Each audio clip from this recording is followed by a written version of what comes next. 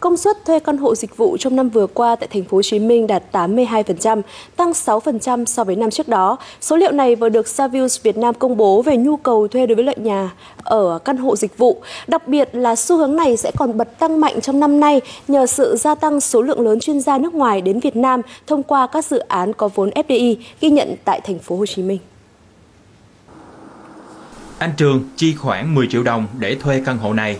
Thời gian thuê kéo dài 3 tháng để anh trải nghiệm nhà ở cao tầng, dịch vụ, môi trường tại dự án trước khi quyết định mua để ở lâu dài. Khi mà mình thuê căn hộ mình chỉ cần việc xách vali vào là ở và trải nghiệm thôi. Cảm thấy nơi này khá là gần nơi tôi làm việc. Cái thứ hai thì khi mà tôi tiếp cận đến các tiện ích xung quanh thì nó rất là gần như trường học, bệnh viện, công viên và các khu mua sắm. Bà Thư là chủ nhà đang cho thuê căn hộ. Bà cho biết công suất thuê thời gian qua đã đạt 90% và để đáp ứng nhu cầu ngày càng tăng nên đã quyết định liên kết thêm với các chủ nhà khác để vận hành cho thuê.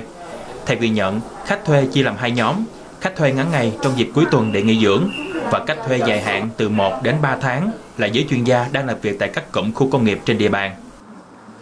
Sau một thời gian cho khách thuê về thì mình thấy là tối ưu cái lợi nhuận của mình, cũng như là mình có thể có cái chi phí để thanh toán cho ngân hàng. Ví dụ như những cái căn hộ mà mình đang vay ngân hàng ở đây nè, thì cái chi phí cho thuê như vậy nó cover đủ hết cái tiền ngân hàng cho mình luôn. Savills Việt Nam đánh giá nhu cầu cho thuê căn hộ dịch vụ đã trở lại vào năm nay nhờ sự gia tăng của các chuyên gia nước ngoài tới Việt Nam. Trong tương lai, nguồn vốn FDI từ các dự án lớn đi kèm cơ sở hạ tầng kết nối liên tục được cải thiện sẽ có tác động tích cực hơn nữa lên nguồn cầu. Tính riêng tại dự án Vinhomes Grand Park tại thành phố Thủ Đức đã ghi nhận số lượng lớn nhu cầu về cách thuê căn hộ.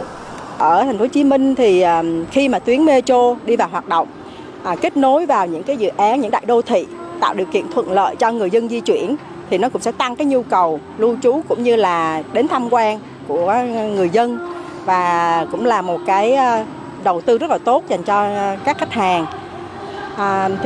Sắp tới đây thì chúng tôi cũng sẽ bổ sung thêm nhiều tiện ích mới, như là đưa vào hoạt động công viên giải trí mới, bệnh viện, trường học. Trong tương lai với cái nhu cầu mà cho thuê tốt như thế này thì đơn vị chúng tôi cũng sẽ là phát triển thêm trong cái hệ sinh thái của mình.